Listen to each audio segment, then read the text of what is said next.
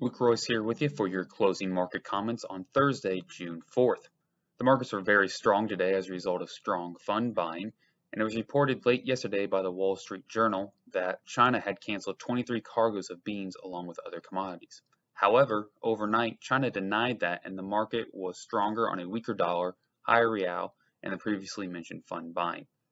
The weekly export sales were released with corn sales at 25.1 million bushels, up from last week and last year, as well as new crop sales of 1.1 million bushels. Soybean sales were 18.2 million bushels, down from last week and just below last year, while 22.3 million bushels of new crop were also sold this week. Wheat sales were 6.6 million bushels, down from last week but above last year, and there were 16.1 million bushels of new crops sold as well.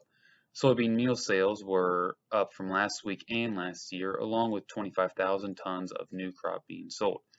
Beans are trading at the highest level since May 11th, and the USDA added support with sales of 60,000 metric tons of old and new beans being sold to unknown.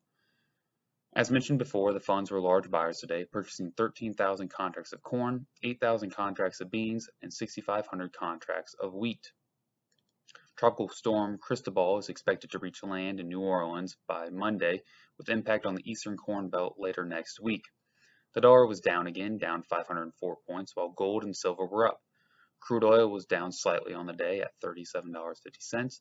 Stocks have traded both sides today. Currently, the Dow futures are down 62, Nasdaq down 86, and the S&P down 19. The next USDA WASDE report will be released on June 11th at noon.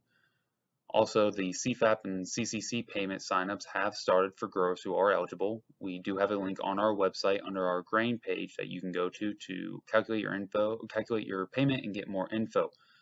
Also, as a reminder, AgPlus is currently offering free DEP on all grains, and we also offer on-farm grain pickup.